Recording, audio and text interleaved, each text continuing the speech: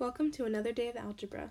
Today we're solving and graphing the inequality 1 minus 3a is less than 10. Our first step is to move 1 to the other side. So we subtract 1 from both sides, and we're left with negative 3a is less than 9. Now we have to divide both sides by a negative, and when we do that we have to flip the sign. So this is now negative 3a divided by negative 3 is greater than 9 divided by negative 3. So now we get a is greater than negative 3. To write this in interval notation, 3 is not included in our interval, so it gets a parenthesis, so it's negative 3 to infinity.